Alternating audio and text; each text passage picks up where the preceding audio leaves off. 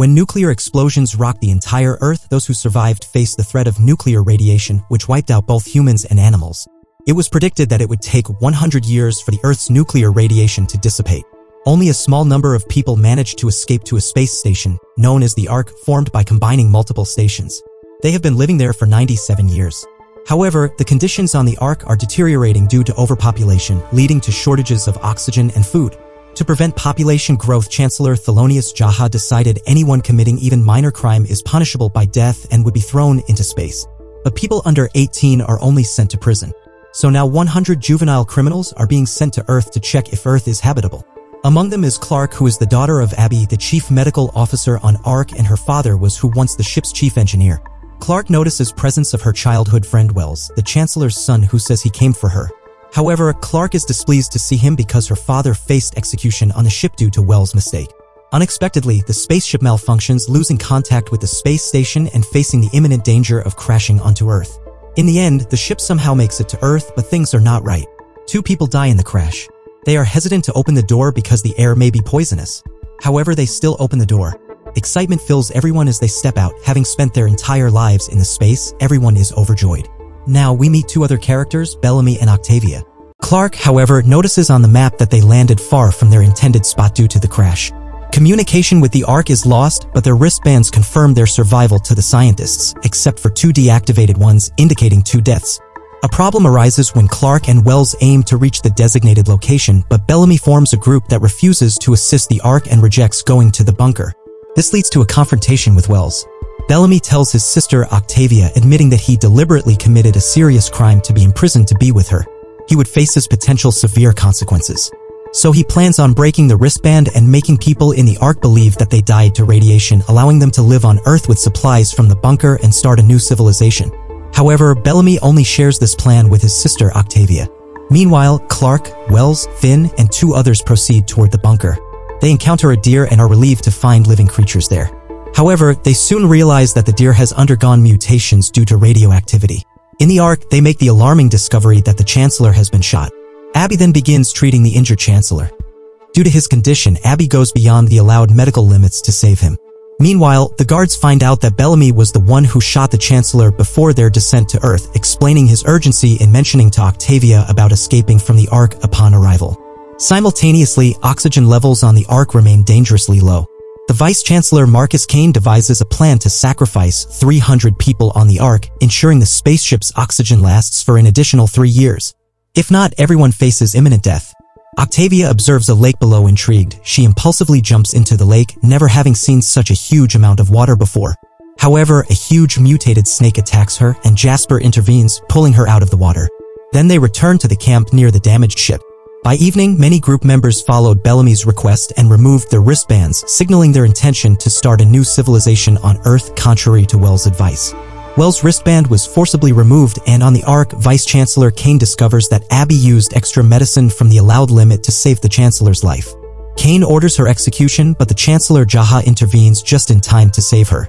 Meanwhile, Jasper finds a way to cross the river from above but is attacked with a spear upon reaching the other side. There is someone else on the planet, and Jasper is taken away. In the camp, Bellamy and Murphy seize control of the group's supplies and declare themselves leaders. Clark arrives and reveals the truth. Someone here attacked Jasper and took him. The next day, Clark, Bellamy, Wells, and Murphy return to the river in search of Jasper. Bellamy, equipped with a gun from the Ark for self-defense, leads the way. In the Ark, an engineer named Raven repairing the Ark discovers that her boyfriend Finn has also been taken to Earth with the captives. She informs Dr. Abby that people might be deliberately removing their wristbands on Earth, questioning how someone could die so quickly from radiation otherwise. Dr. Abby is encouraged by the possibility that everyone might still be alive down below. In their next meeting, they decide to wait for communication from below for an additional 10 days. If there's no contact, they'll have to sacrifice many people from the Ark to conserve oxygen. Meanwhile, Octavia encounters Monty in the camp, who is trying to fix communication from the Ark. He's worried about his friend Jasper's whereabouts. The 4, in pursuit of Jasper, reach a waterfall. Clark is growing closer to Finn, causing Wells to feel upset since he came for the mission only for Clark. While walking, they find Jasper's goggles, indicating he may be nearby. They discover Jasper tied to a tree, treated with natural herbs that saved his life. They bring him back to camp for treatment. Abby instructs Raven to repair an old escape port so Raven can go to Earth and establish communication back to Ark, or else hundreds of people will be killed. Now let's go back 1 year. Clark's father, Jack, discovers that the food and oxygen supply in the Ark will soon run out. He wants to inform the public, but Abby opposes it, fearing chaos and violence if everyone knows the truth. Clark learns about the situation and confides in her childhood friend, Wells, promising to keep it a secret. If the council discovers Jack's disclosure, they might kill him. Despite being the Chancellor's son, Wells agrees not to tell his father or anyone else. However, guards arrive to arrest Jack, ultimately throwing him into space. Clark is imprisoned for safeguarding the secret. She believes Wells betrayed her by informing his father, leading to her father's death, and holds a grudge against him. Now back on Earth, Jasper's condition worsens and 3 days pass with no improvement. The group considers killing Jasper due to his loud cries keeping them awake. Saving him seems difficult, but Clark is determined to help. She identifies the medicinal plants on Jasper's wounds. Wells, claiming knowledge as a botanist, suggests finding these plants in the water. Finn, aware of a location, guides them to a river. Along the way, they encounter an ancient buried vehicle but decide to leave it and proceed to gather the medicinal plants for Jasper. As they collect the medicinal plants, they spot a dangerous radioactive storm approaching from a distance. The 3 of them hurry to safety, taking refuge in the same old vehicle. There were others who were gathering supplies. In this process, they encounter a girl named Charlotte.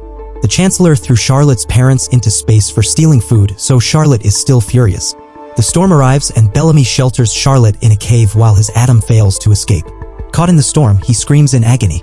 The rest of the group is in camp and the ship manages to withstand the storm. Finn finds an old liquor in the vehicle and all start drinking. Drunk and in fit of anger, Clark confronts Wells. She accuses him of revealing everything about her father to Jack, leading to his death. Wells apologizes again, but he remains silent. In the same time in the cave, Bellamy gives Charlotte a knife, encouraging her to overcome her fear. He declares that he wants no connection with the Ark people who killed his parents. The night passes and everyone leave in the morning. While traveling to the camp, Finn discovers that Wells is hiding a lot from them. Bellamy and the others helplessly watch as Adam suffers in the storm. Unable to save him, Clark decides to end his suffering by killing him. Charlotte observes this from a distance as they approach the camp. Clark starts treating Jasper with the plants from the river. Clark persistently tries to convince Wells that her father, Jack, was killed because of him. After a year, Wells finally reveals that it was not him who informed the council, but it was Clark's mother, Dr. Abby. Abby betrayed Jack to prevent chaos on the ship and the council executed him. Wells didn't want Clark to hate her mother, so he kept the truth from him. Clark breaks down upon hearing this, apologizing to Wells. With the plant, Jasper's condition improves and he regains consciousness. Wells, sitting alone, is happy that Clark will stop hating him, hoping she might start loving him. Wells, despite being the son of Chancellor, he came on Earth. However, his happiness is cut short when little Charlotte suddenly attacks him with a knife, seeking revenge for her parents' execution on the Ark. Clark feels profoundly sad in the morning due to Wells' grave. Finn speculates that these could be the same persons who previously attacked Jasper. They must have killed Wells. So, from now on, they should remain in the camp. So they're all working together to create boundary around the camp. They don't know who else lives on Earth and who killed Jasper and Wells. Then Monty says he needs a working wristband to restore communication. Clark gives him her wristband so they can contact Ark. However, Abby is now concerned that her daughter Clark's wristband has also been deactivated, but she hopes Clark would have removed the band herself. The group creates a boundary around the camp. Bellamy and Murphy were both acting inappropriately with the others and forcing them to labor. Octavia and Jasper were roaming around the camp. There they find a knife and choked fingers of Wells. Clark recognizes the knife was of Murphy and she begins to suspect that Murphy may have killed Wells. In anger, she accuses Murphy of killing Wells in front of all because his knife's found near his fingers. That means no one from outside their group had killed Wells. Murphy begins to explain to everyone that he never killed Wells, and his knife was lost for 2 days ago. However, there was no law under Bellamy's leadership, and now everyone starts beating Murphy mercilessly, and they are now about to kill Murphy. But Clark intervenes and tries to stop them from hitting Murphy. She wanted only punishment rather than killing him. However, Charlotte can't take it anymore, accepts responsibility for Wells' death, revealing that she did it because the Chancellor, Murphy's father, had murdered her parents on the Ark. Now, Murphy is furious and states that now they must kill Charlotte for her sins like they were about to kill him. To protect Charlotte, Clark and Finn escape the camp with her. At Ark, oxygen is decreasing rapidly, so Abby instructs Raven to finish the escape pod fast.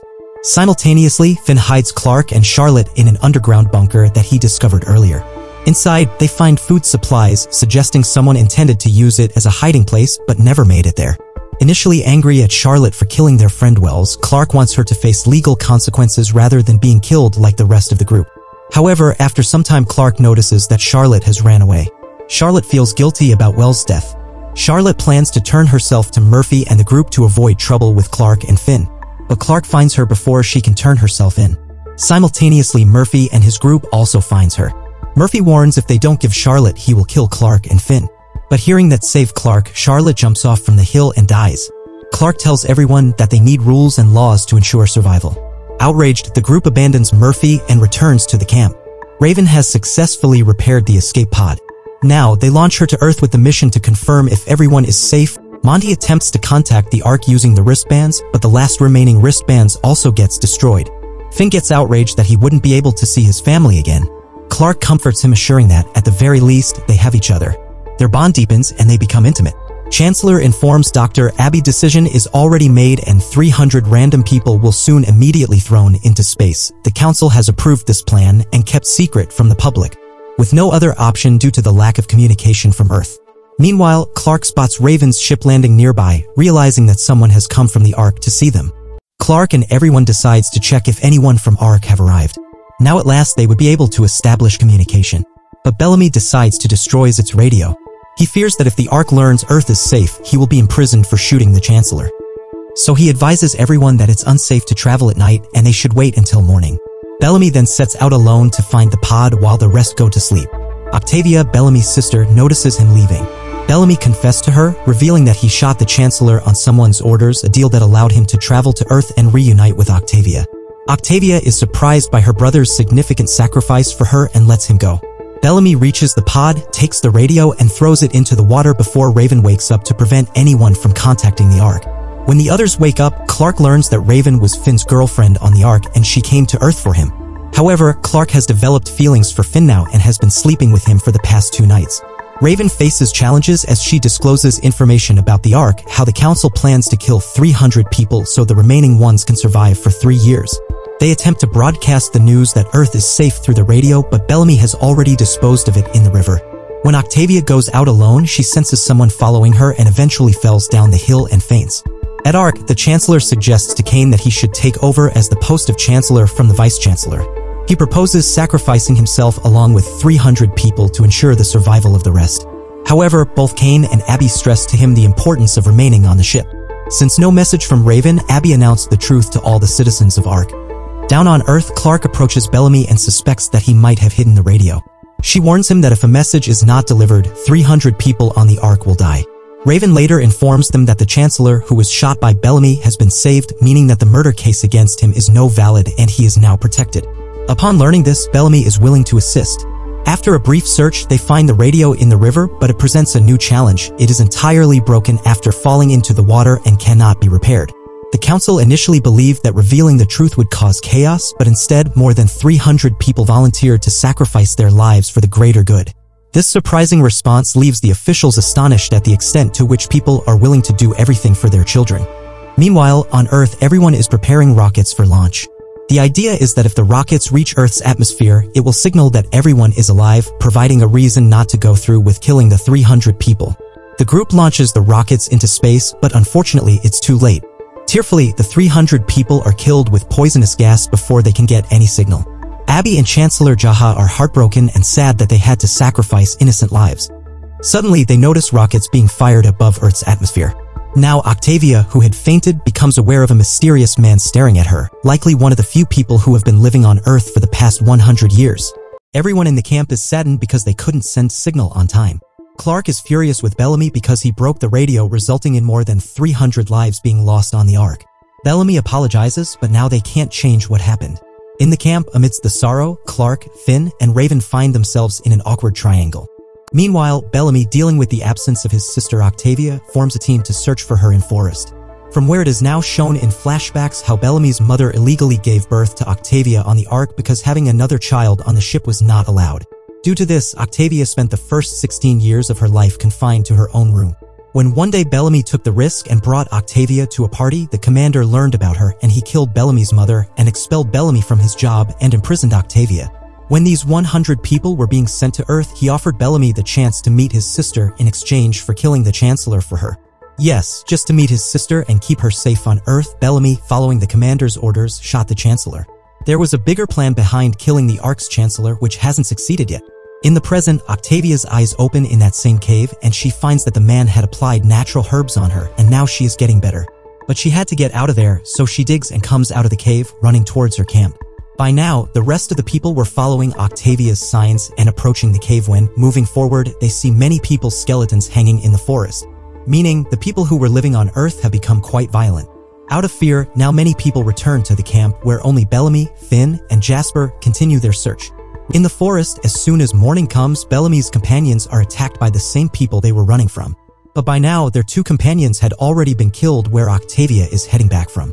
She sees her brother, but the man who brought him here catches her before she can reach him. He takes her to the same cave, and at that moment it seemed impossible for everyone else in the forest to survive because they were surrounded by the people referred to as the Grounders from all sides. Just when it felt like there was no escape, a sound of some kind of horn is heard in the forest. This causes all the people to retreat, and Bellamy finally manages to follow that man and reaches to his location. He quickly makes him unconscious and frees Octavia. While Bellamy was about to kill him, Octavia stops him and says that maybe he doesn't wanted to hurt her and he had saved them all from the Grounders in the forest. But now, that man wakes up and stabs Finn in the stomach, and everyone quickly returns with the injured Finn to the camp, where both Clark and Raven were quite saddened to see Finn's condition as both of them loved Finn. By now, they had also managed to build a radio. So, in order to save Finn, Clark finally decides to talk to her mother Abby because her mother was a doctor. Quickly, both of them make contact with the Ark station and all the truths of Earth are revealed to them. It turns out that it's not safe here anymore, so all the people from the Ark can now come down. Upon hearing this, a wave of joy sweeps through the entire Ark station. This means that finally, after 97 years of exile, they can go back to their home, to Earth, and live in the open. However, they are also saddened to learn that the sacrifice of those 300 people was unnecessary. The families of all those who died were angry at Chancellor for making that decision. Meanwhile, Clark now reveals the truth to her mother Abby that she knows her mother was the one who killed her father intentionally, and she will never forgive her for it because she loved her father dearly. During the conversation, the Chancellor learns that his son Wells has been killed down on Earth, which adds to his grief, and he leaves in sorrow. Now, following Abby's instructions, Clark starts treating Finn, but they discover that foam is coming out of Finn's mouth, meaning that the knife had poison on it, so they now start torturing the same Grounder they had brought unconscious from the cave, hoping that he would tell them the antidote for the poison. Otherwise, Finn would die. Meanwhile, Octavia discovers that there is a drawing of hers in the Grounder's diary, meaning that he had been following her for several days and had refrained from harming her. So, she decides to talk to him alone. Grounder spoke a language somewhat different from theirs, but Octavia can easily understand him. He introduces himself as Lincoln and explains that 97 years ago, when people on the ships couldn't survive on Earth, they started living in underground caves. For many decades, they survived by hiding from the radiation and living off insects and worms in these caves. When radioactivity decreased on Earth and they saw people coming down from the sky, they thought those people were there to make them slaves. So now Grounders groups are attacking them. Here, Octavia, to save Finn, willingly subjects herself to the poison. Finally, Lincoln gives her the antidote, saving Finn's life. After this, Bellamy reveals to everyone on the Ark that the commander ordered him to shoot Chancellor and he has information about a secret plan. Upon hearing this, Kane immediately arrests the commander and puts him in jail. They announce to everyone that they will come down soon, but until then they have to go to a bunker nearby, from where they can get some food and supplies to defend themselves against the Grounders. So Bellamy and Clark go to that bunker, collect all the weapons and bring them back to the camp, distributing them among the people. This way, they can defend themselves in case the Grounders attack. Meanwhile, there was a big secret on the Ark that the Chancellor had been hiding from the rest of the Ark. He reveals to the Council the biggest problem they are facing. In reality, they only have one dropship left to bring down only 700 people, while the population on the Ark is over 2,000, which means that more than 1,300 people will never make it to Earth because 97 years ago, there were not so many people on the Ark. But over time, their population kept increasing, and now they don't have enough dropships to bring everyone back to Earth. Also, they cannot land the Ark on Earth because its mass is too high. Now we see Councilman Diana goes to meet the imprisoned commander. Here, it is revealed that the person who was behind manipulating Bellamy and causing the shooting was Diana, who used to be the Chancellor of the ship before. But the present Chancellor was considered a better leader, so she was demoted, and that's why she wanted to get rid of the Chancellor and become the leader of the Ark again. To avoid suspicion, she also has the commander in jail killed. On the other hand, she had gathered a group of people in secret ship who considered Diana their leader and supported her, and now she tells them that there is no point in staying on the Ark anymore because only 700 people can go down. So, Diana decides to steal the shuttle with only her people and make the decision to go to Earth alone without anyone knowing and leave everyone else in space to die. Meanwhile, despite having weapons in the camp below, Finn is not happy with everyone. He tells Raven that they should talk to the grounders instead of fighting among themselves. For this purpose, he approaches the grounder, Lincoln, whom they had captured. Finn tells Lincoln that they will release him, but he needs to arrange a meeting with his leader so that they can avoid fighting each other. Lincoln agrees, promising to take them to his leader. However, he warns that they should not bring guns with them to avoid being seen as enemies. So, Finn conveys this information to Clark and she suggests talking to the grounders without any intention of fighting. Clark shares this plan with Bellamy, who was already angry with the grounders for killing their people. Bellamy decides to take a gun with him for backup in case the grounders attack Clark and Finn. Meanwhile, up on the ship, the rest of the people are celebrating the news of returning to Earth with the Chancellor. Suddenly, there are big explosions on the ship and many people are killed. It turns out that Diana is causing chaos to distract everyone and she plans to escape Earth with her loyal followers using the escape shuttle. On the other hand, Chancellor is left shocked and unaware of Diana's betrayal. Furthermore, no one had any idea and they believed that these explosions in the Ark might be due to some technical malfunction. Meanwhile, Diana had finally reached the escape shuttle with her comrades, attempting to bypass its security and launch it towards Earth. On the ground, following Lincoln's advice, Finn and Clark were heading to meet the leaders of the grounders. Unaware that Bellamy, Jasper, and Octavia were trailing behind them with guns for backup.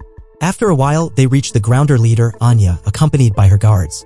Clark, now understanding their language to some extent, questions why they attacked when they could understand each other to a certain extent. Anya explains that they thought the people from the sky were here to enslave them. She reveals that the rockets they launched the previous night were meant to signal the Ark, but they fell on their caves, causing many casualties and leading to the morning attack out of anger. Clark, having clarified the misunderstanding, now comprehends that the intention behind leaving the rockets was different. Before Bellamy and Jasper, who had been following them, could be seen, they witnessed some grounders targeting Clark and Finn from the trees, assuming that they intend to harm them. Without understanding the situation, Jasper impulsively shoots two guards, triggering a full-scale fight between the two groups. Thus, Jasper's mistake escalates the conflict even further. Now the grounders will surely launch an attack on them and Finn was angered on Clark, Bellamy, and the rest because, due to their previous action to take the gun to the grounders, they were now bound to face an inevitable grounder attack. To survive, they needed to prepare for defense quickly. Meanwhile, up on the Ark, Chancellor and the others finally locate Diana. She had locked herself with her companions in the escape shuttle, which they were attempting to open from the outside. If Diana and her companions managed to escape, the survival of everyone else would become nearly impossible. The entire ship's food supplies for the Ark were stored in that pod. In just 2 days after they leave, hunger would claim the lives of all. However, Diana had locked it from the inside and she had already initiated the process to launch the shuttle to land it on Earth. In this critical moment, technical problems arose in the shuttle that needed repair. Consequently, the shuttle started descending towards Earth at an unusually high speed, visible to the entire camp from a distance. As it crashed below, causing a massive explosion, everyone rushed to witness it.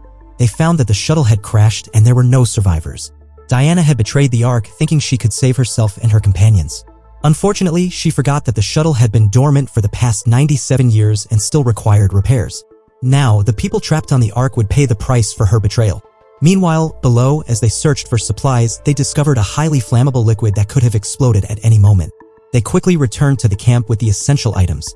In the camp, numerous people were stationed with guns because they knew the grounders would inevitably attack.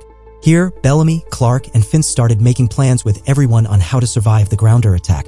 Though they had guns, they didn't have enough ammunition to eliminate all the grounders, so Finn suggested the idea of blowing up the bridge, the entry point for the grounders, to buy more time for preparing weapons and devising additional plans. Meanwhile, Raven, an expert among them, quickly went to the crashed shuttle and gathered the highly flammable liquid. She combined it with the remaining gunpowder, creating a large bomb that could successfully blow up the bridge. Bellamy was skeptical about this plan, fearing that if it failed, they would lose their gunpowder and the grounders would retaliate. Nevertheless, Raven, along with Finn and Jasper, swiftly placed the bomb on the bridge. However, as the grounders approached from the front, Jasper initially missed his shots but eventually managed to shoot the bomb, causing the bridge to explode. This meant that it would take the grounders more than 24 hours to reach them. While Raven was making the bomb, she got injured, but Finn took care of her. Meanwhile, preparations for the second grounder attack were underway, but their ammunition was critically low.